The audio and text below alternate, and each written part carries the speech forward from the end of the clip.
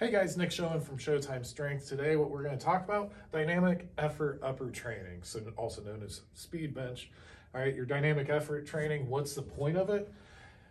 Weight has to be moved fast, all right? When you watch somebody miss a lift, what generally happens is they get, and they're struggling. Why is that? Because they run out of time. Our bodies only have so much time to strain, and that time can vary, lift to lift, bench, deadlift, squat, whatever it might be, but you're teaching your body to move force fast. All right, so what we want to do is talk about how to set your reps up, how to set your accessories up, how to set your 3-week waves up. We ran everything in a 3-week wave on Sundays, which is when we do our dynamic effort benching. All right, and I know that you probably have read like percentages and what percentage to use, and that can vary, but I'll show you how to structure it, starting with, let's look at a 3-week wave. All right, and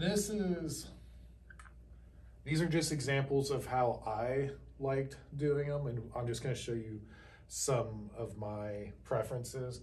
All right, almost all our dynamic effort training, we would use accommodating resistance.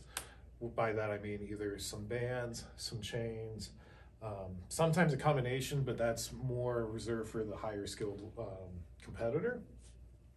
So my thing with accommodating resistance, a little bit goes a long way if you're trying to be fast, especially with upper body training with bench press.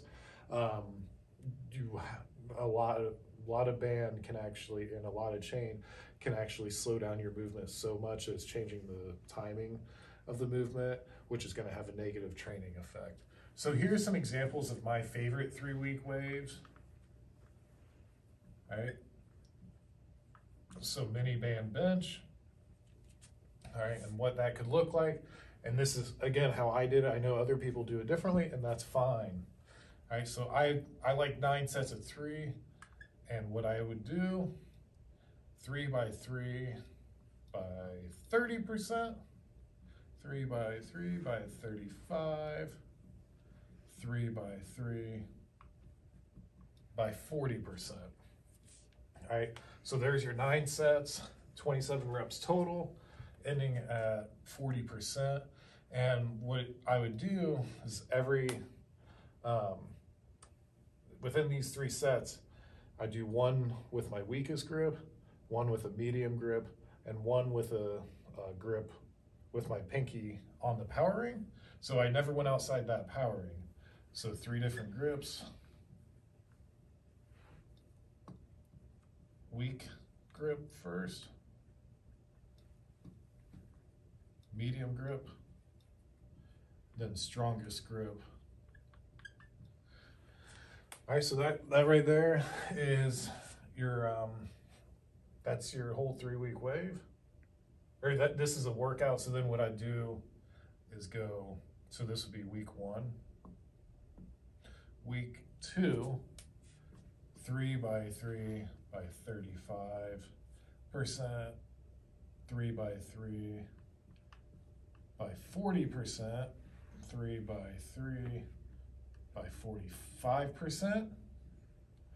Then week 3, 3 by 3 by 40%, 3 by 3 by 45, 3 by 3 by 50%. All right, so as you can see, changing the percentages a little bit throughout the 3-week wave. And then once you get to this week, after you do the 3rd week, that is when you will drop back and find a new bench variation. Again, this is just my example of a mini band bench. When I competed, this was one of my staples. It's the one that I felt really helped me learn to move fast. All right, so let's say you got your 3-week wave right here. So what do you do after that? All right, so now we need to go into accessories, and everybody can do this a little bit differently. I usually would follow up my barbell movement on speed day with a dumbbell movement. So what that means, we could go 3 by 15 to 20 flat dumbbell on week 1. So 3 sets, 15 to 20 reps. Week 2, 3 by 15 to 20 incline dumbbell. Week 3, 3 by 15 to 20, floor press. Week 4, when you come back around, you could go 3 by 15 to 20,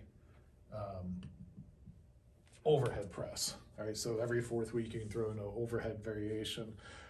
If you're pressing a lot, I think overhead pressing can really beat up the front delts, but it's something to keep in there just in a rotation. All right, so again, do our main bench movements. All right, this should be fast. Taking 45, no more than 60 seconds rest in between sets. My favorite was 4 people. 4 people seem to be about the perfect set, perfect work to rest ratios. So 1 person spots aside, 1 person hands out if needed. You got people on the sides loading weights, changing weights, and then the person lifting. And the lifter was always ready to go. So then after dumbbells, then what do we do? And what I did was I would make this a superset. So this could be week 1, just for example, dumbbell rollbacks, that should be lats, pull-ups, then some abs, so sit-ups. All right, so 3 to 4 sets of that, depending on where you are in your competition cycle. So you got, then maybe the next week you go incline rollbacks, 1 dumbbell row. Then maybe here, throw in a trap movement, shrug again. 3 to 4 sets is plenty in there. Then the 3rd week, maybe you go, let's do a Tate press. And we have videos of all these exercises if you look through our exercise index on here. So Tate press, barbell row, then another trap movement, face pull. So again, 3 to 4 rounds. Then really after that, this area over here, some guys would break off, do some concentric sled work, you know, front raises, face pulls with that. Get into just your direct arm training, high rep push downs, push-ups, whatever your weakness is. Really just throw that in, or if you need extra hypertrophy. But these workouts should really only be like 45, maybe 60 minutes. They're a great way to challenge your conditioning for those that compete. But this is pretty much how I would run stuff, really about year round. Some other alternatives, let me wipe this off.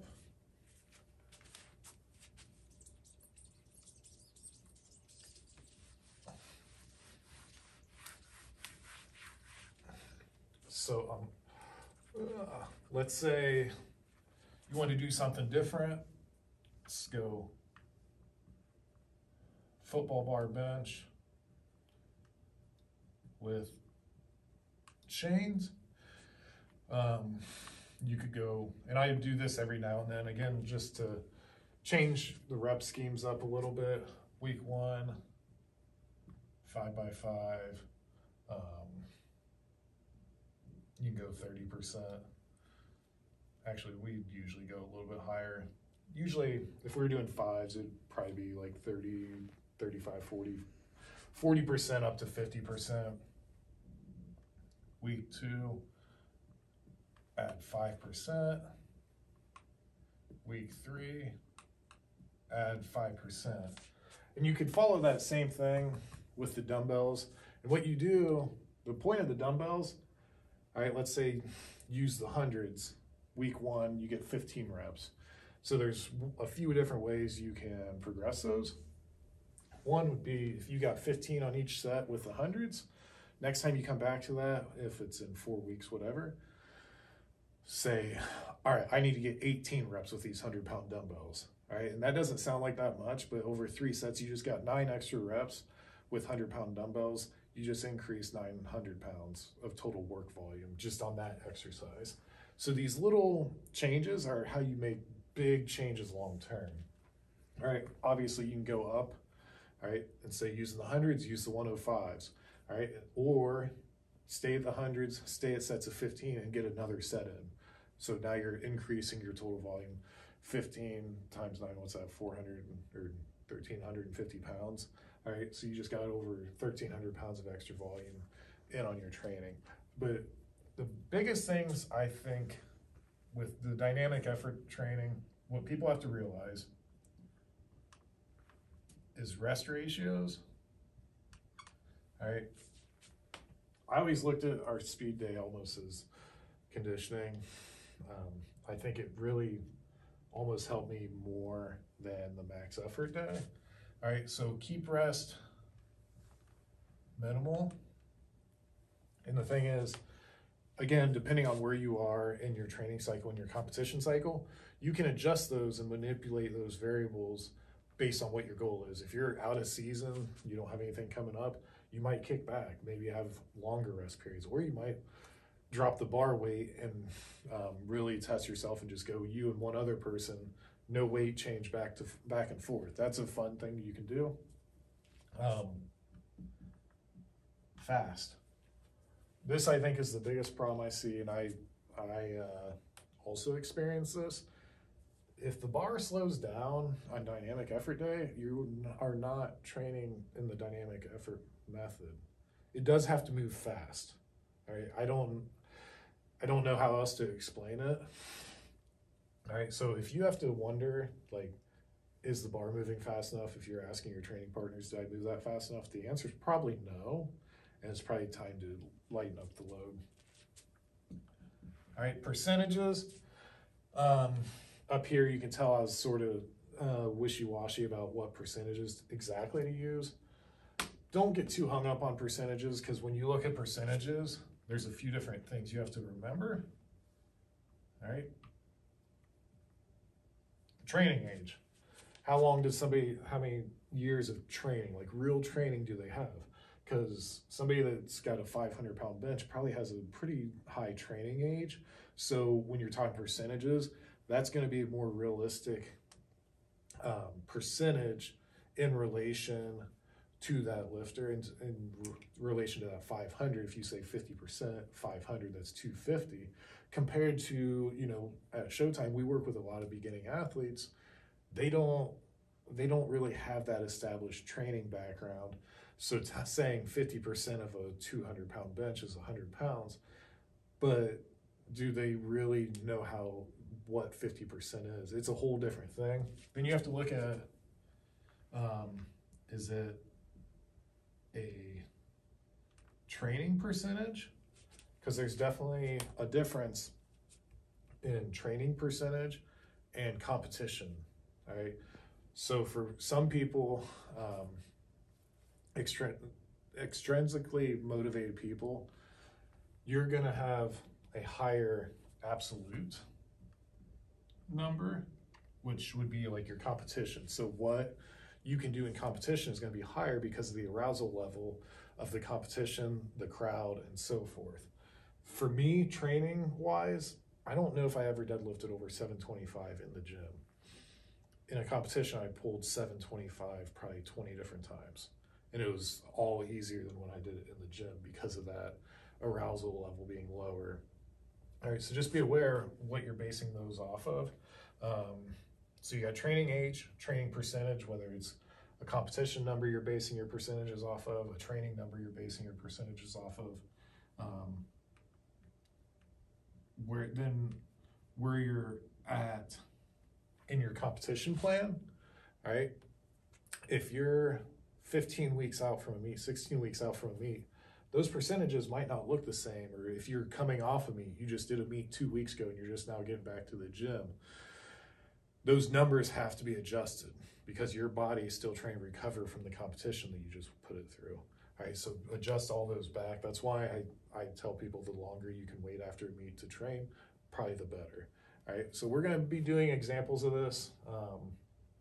We'll lay out some more in other videos, different ways you can use different 3-week waves you can set up, but this will give you guys a good idea of how to structure your training. If you guys have any questions, please leave them below.